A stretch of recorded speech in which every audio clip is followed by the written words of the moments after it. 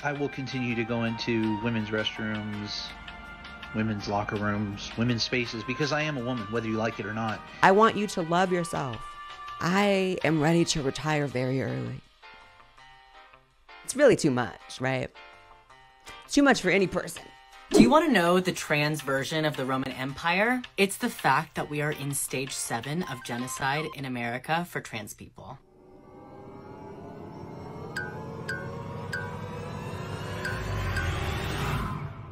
I hate her.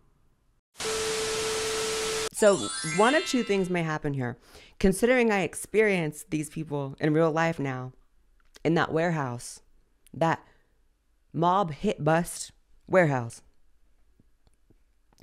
with Pennywise and Bigfoot, that fever dream. You know, considering I experienced in real life, I was thinking I may either be so actually traumatized by having to watch these people again, be back at it with the woke TikToks, or I may be way more able to handle it than ever. So let me know what you think at the end, how I handled it. Rate me, put a little score in the comments. Oh, I go where I please. I will continue to go into women's restrooms, women's locker rooms, women's spaces, because I am a woman, whether you like it or not. And there's nothing you can do about it. There's nothing Fox News can do about it. Ollie London, Ben Shapiro, Stephen Hilton, Tim Pool. So here's the thing. First of all, we need to start talking about how, since y'all want to force this word passing on me, let's talk about it, babe. Since y'all want to imagine all the times Blaire's went on about passing, even though I actively avoid the word, we're going to use it now. We're going to have some real talk now. So because you pulled it out of me, let's stick our heads up, sit up straight, and listen in a way that is very adult-like. Right? Passing is a lot more than looks. In fact, looks are often at the bottom of the totem pole. You know how y'all talk about how I just bash everyone's looks in regards to passing? When, if you really know the situation about passing, looks actually fall very low on that list. It's about energy. It's about aggression level. It's about that spirit. And when you have this male aggression in you, too, as he's talking, he's lunging at the camera. Did y'all see that? He's like, I go where I please, and no one can stop me. Ollie London, Ben Shapiro. It's like, you're coming at, first of all, a list of men like a man, while also saying, I'm a woman. I'll go wherever I want. Ben Shapiro. I'll go in the bathroom. Huh. I mean, if that's the demeanor you walk in that bathroom with, it's not a far off imagination in my head of why women are reacting with at least a side eye, right? At least a little, whoo. Because I would. Like, that's the other conversation. Like, if you're really like a trans woman and you got that, I'm very aggressive on camera. I'm very like, but in real life, it's like I do have a very sort of like, I'm to myself, not submissive, but very like light. You know what I mean? And I'm not like, I'm going in this room. You know what I mean?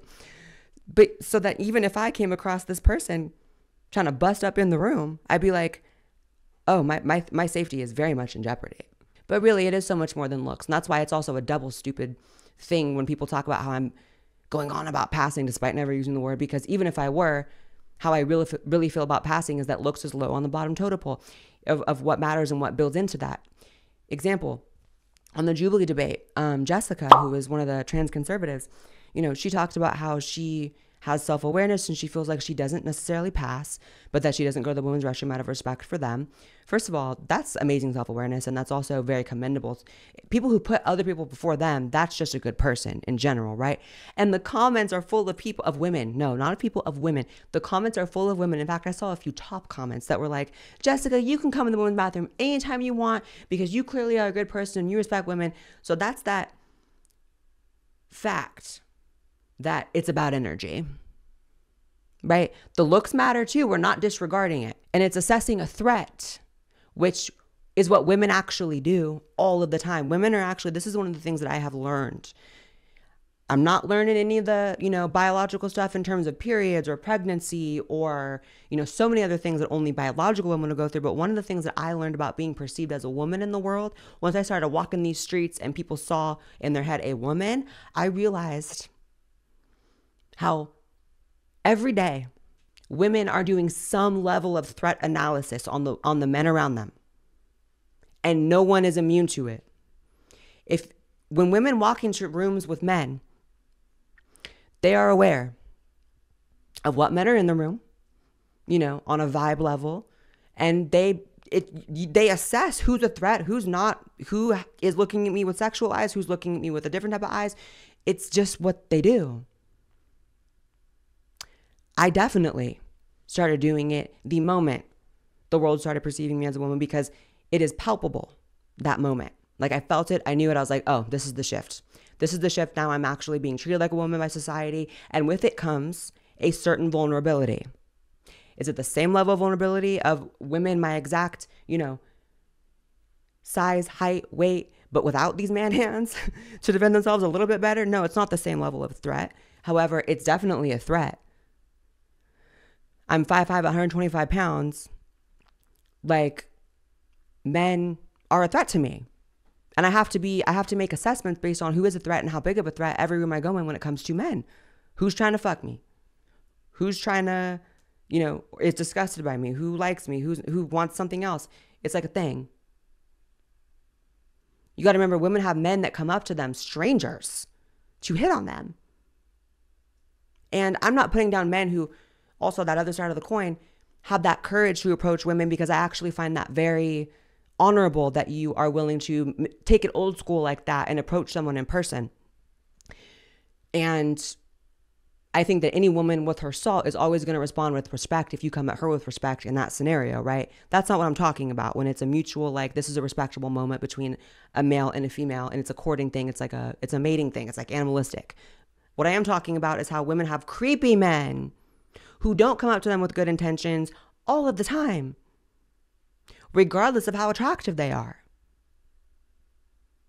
So that builds a level of distrust of men in any space. So they are doing these assessments of threat levels. And for you, sir, your threat level's 10. It's 10. Right? So since, again, Blaire only cares about passing, a word she doesn't use, but we're going to say it anyways, we'll start with the looks then. Yeah, you look 100% like a man. Not even 99, right? Like, that's just every characteristic on screen is man. But to double that and add to it with that energy is the other part that's way bigger, actually. Because many women, even if they see you making a decent effort, even if they clock that you're trans, but they see you that you're clearly making an effort and clearly have an energy that goes with the look you're trying to have, at least, and not walking into bathrooms like this, Ben Shapiro, then that's a different story. You're a threat. I see you as a threat. And I have balls. This is a special PSA for anyone who's raising a white daughter. Please stop gassing your white daughters up to be mothers. Stop telling them that it is their destiny and their birthright to one day be a mother, and they will one day be a parent. If they want to, cool, but stop making them feel like that's their birthright, because they often grow up feeling entitled to children. Okay. I've never in my spare time looked up the definition of birthright, but I would assume it has a little something to do with something that you were able to do specifically because of the way that you were born, right? So as a woman, I would say that giving birth, the thing that only women can do, it's birthright. God bless all the women struggling with infertility, but you know what I'm saying? It's like, yeah, that's like the definition of a birthright. I actually can't imagine more of a birthright, especially coming from the people who say things like trans women and women's sports, participating in sports is a birthright. Nuts. Also, for you to be so sick to reduce that to just white people, as if you're not just casually throwing out there which, race you want to breed less. Oh yeah, but don't worry, black people can't be racist. Despite making a video about another race, telling them to stop breeding and to stop telling their children to breed. I mean, you are racist as shit, right? I mean, wow. I thought Blossom was bad. I genuinely think not even that race-obsessed Blossom would say this. And the background noise of all of this that makes it so much more demented is this is a teacher in a classroom teaching kids. I mean, I can't. Do you want to know the trans version of the Roman Empire? It's the fact that we are in stage 7 of genocide in America for trans people.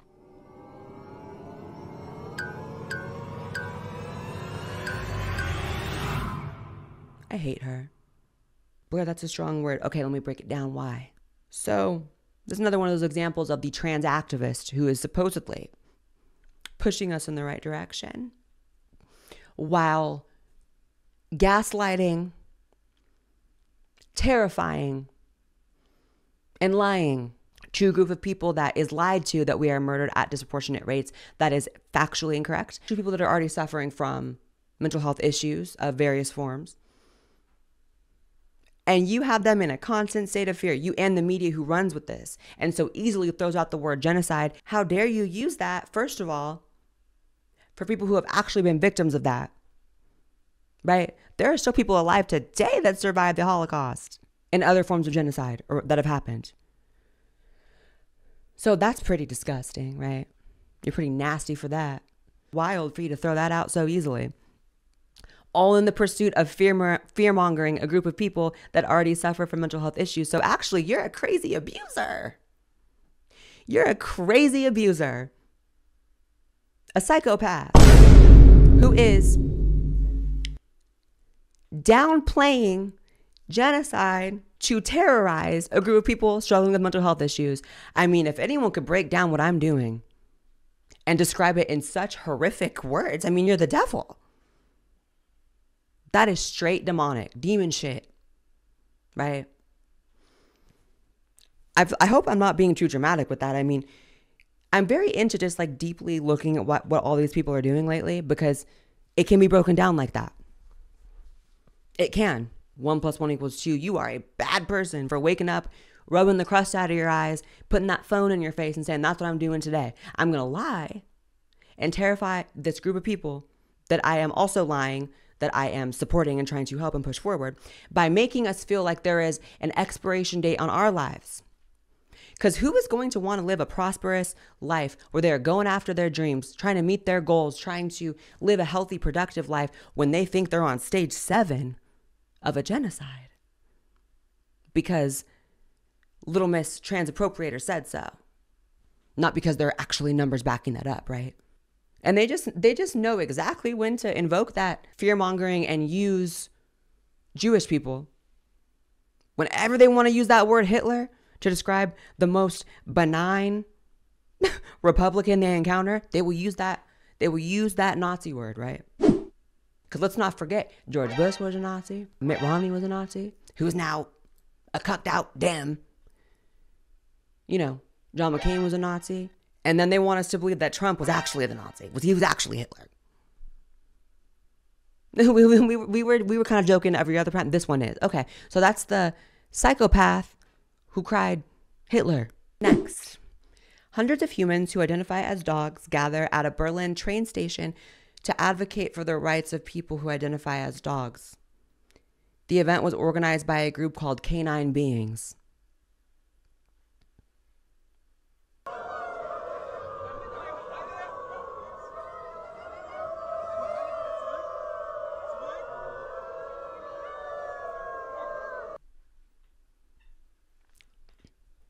You know, it's moments like these that I am ready to retire very early. It's really too much, right? It's too much for any person to observe, to witness. You know, that sidewalk still has that smell. You know that despite this video perhaps even being recorded a year ago, who knows? That stench is still there. It didn't leave.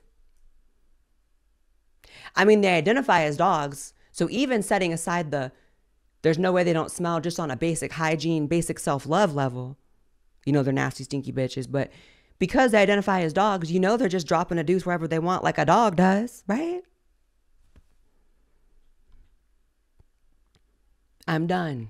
I got misgendered at work on Wednesday by someone that has been corrected before, and it just hit me hard. I was 3 hours into my long shift. I don't even remember how long it was, maybe 8 hours, my 8-hour shift. And I immediately was like, no, I need to leave. So I left. I went home.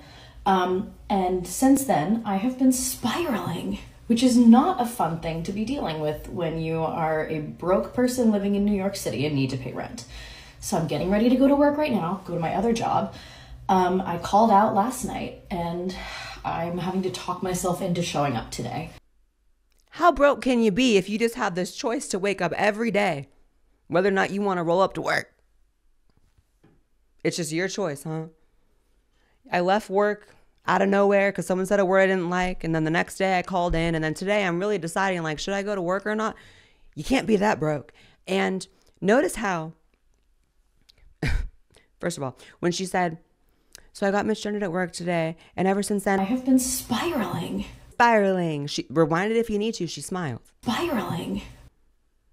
Again, because I'm psychoanalyzing these people from now on, that's the real her. She's smiling about it because she could not be more lit emotionally in a positive direction. That she had something happen that she is able to hop up on TikTok and make a video about, first of all, get that content, that clout, and then also have people feel bad for her and cry for her and tell her she's such a strong warrior for going to work, you know, looking the way she does. And there's no one on the planet who would look at you and say anything other than she. Blaire's talking about not passing again. Not a word I used. I'm just talking about reality. If I looked like Joe Jonas, despite being just as internally trans as I am, right? That gender dysphoria, that condition, whatever. Take everything inside my brain, heart, and mind. Put it in Joe Jonas's body. In what world would I have a even remotely rational reason to expect anyone to call me anything but he? That's that realism that y'all need to learn about. That's not me judging who passes and who doesn't. That's just a black and white situation, right? No nuance, right? You have a woman in a camera literally engaging in like a feminine thing. She's like looking in the mirror, telling the video, she's like, so I got misgendered at work today. And, you know, I'm spiraling. You're smiling when you're saying spiraling because you're very excited about it. And you are literally so delusional that you think anyone's calling you anything other than she as you're primping your hair, telling them a story about how someone said something that hurt your feelings. On some true woman behavior shit, right? And that's how you know she's not really trans, by the way, that she would even walk out of work in a panic over getting misgendered, even if she was really trans, and then talk about it on the internet. Because when you're really trans, one thing I will say, I want to give those true trans, those transsexuals, those people who are really suffering with gender dysphoria and really out here doing their big one every day, going to work, you know, trying to just figure it out, right? I will say about y'all are resilient as hell. You have that inner strength, that inner peace to put up with the BS that you do put up with. I'm not someone who walks through life and gets misgendered. Y'all think you're doing your big one on Twitter saying he for Blaire White. Let me know when someone ever does that in real life, right? So I don't necessarily experience that pain that a real transsexual who's really trying is still going to get called he would feel. But I know for damn sure, for her to still be around kicking, she's not breaking down because of it, not going to work because of it, not refusing to wake up, put her pants on one leg at a time and walk this world like everyone else has a right to, right? Because they have that resilience, because they've really been through shit, and you're just a clout chaser, an appropriator, right? That's how you know more than anything else this is not a trans person. Next. All right, y'all know what time it is. It's time for more non-binary linguistics. Because let's be real, we in a different class than y'all, and I'm still not doing math. All right, coming to class, don't be late. So to start today, we'll be talking about some gender-neutral synonyms that you could add to your vocabulary. Instead of saying phrases like ladies and gentlemen or boys and girls, try saying phrases like distinguished guests or beautiful people. Hell, Halloween coming up. You can even say goblins and ghoulies, and it would still be inclusive to all genders. All right, this one is for all my Spanish-speaking bilingual baddies out there. The Spanish language is traditionally a gendered language, like many, no shade. The gender-neutral conjugation in the Spanish language is ending words in an E. So, with a word like nosotros or nosotras, you would end it in an E and say nosotres, and that would make it gender-neutral. Do you notice how I was smiling through most of this guy's video? It's because he's funny, and I want to like him.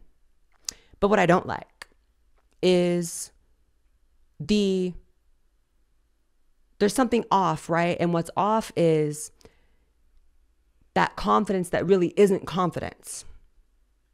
Because for you to actually be a confident person who's really up here with that full intensity and that humor, you would have to love yourself. And I'm not saying you don't love yourself in some ways, but there's something you need to look deeper in yourself with why you can't just accept being what you are, which is an effeminate gay man. That's what you are. You're not non-binary. You're not under the trans umbrella. You know, there's a lot of shame that effeminate gay men feel over being that. And I think it can cause some of them to reach for other words. Call me anything but that. I'm non-binary. I'm a third gender. I'm a fourth gender. Because being an effeminate gay man is so stigmatized, even in the LGBT community, by the way. Know that. That's real. So it's a shield you're putting on to get in between those bullets of people that are going to judge you for being an effeminate gay man. But I love you for being an effeminate gay man. Because it's real. That's what's real. That non-binary shit is not. It's not real, babe. And it's blocking you from that full self-love. Because you have enough self-love to come up on camera. You're giving, a look. I wouldn't do that look, but it's a look in your own head, which means that you put love into it, right? You are funny. You're willing to put yourself out there in a way that's widely viewed. So there's some level of self-love, but it doesn't quite extend to just accepting exactly what you are. Blaire, you're being hypocritical. You didn't accept the fact that you're male. I'm male. I'm a man. I have no problem accepting that. I also have a medical condition that led me to do some other things to my body, but I am accepting of that, like all of it. Don't try me. But for him, it has to be anything other than just being a sassy gay man. And I love gay men like that. I know a lot of people, even people who are like kind of okay with gay people, they're kind of like, why is he putting on that voice? Really? You think it's the humor aspect? Yeah. There's clearly something biological going on. People have gay face. You can see it. I see it. I can clock someone by just by a picture, by seeing their face. I can tell if they're on the scale of straight and gay. And I'm actually getting so good at it, I can actually clock if they're like more on the bi level. There's bi face. I swear to God, I'm not crazy. And on a deeper level, I'm gonna give that shout out to the tranny chasers now. I know you're waiting for it. The tranny chasers are watching it being like, what about us? I know. I can see you too. Just from a picture, I'm not kidding. I actually can tell a trans attracted man by a picture. There's something physiological. I can't put my finger on it. I'm still learning why, but it's there. Sexual orientation. I'm not one of these people that thinks that it's always 100% prenatal or biological, but it's clearly mostly. And you can see it. So, not to get off on a tangent here, the point is, shout out to the gays, because I actually do love the gays when they're real and rational and don't support things that don't make sense simply for the sake of fitting in. Because in my head, when I think of like what makes LGBT people cool, real ones, are the fact that they are hyper individualistic. They're living their own fucking life, doing their own fucking thing, and they don't give a fuck what you think. It's these ones that really give a fuck that have to turn being a funny, sassy, effeminate gay man into this preachy shit about being trans and non-binary and use these pronouns. Now you're getting into that weirdo preachy shit when you could have just been funny. I had a smile on my face for half the video, and then you started talking that psychobabble, and I said, okay, I would frown, but I have too much Botox. The point is, get it together, because you can do better. And I'm not trying to be mean. I want you to love yourself, and I want you to view you in the way that I view you, which is as a vibrant person who lit up the screen and made me smile. But then that would be frowned if I didn't have so much Botox came out. Over that psychobabble commie shit. No. Stop the psychobabble commie shit. Listen. That is it for this edition of the Blaire White Project. I am going to go rest because I'm all stressed out. You saw me rubbing my shoulder the whole time. I'm getting knots. I'm not kidding. In fact, you might be able to hear it. That's a knot from stress. I'm not kidding. Y'all are killing me. Bye, guys.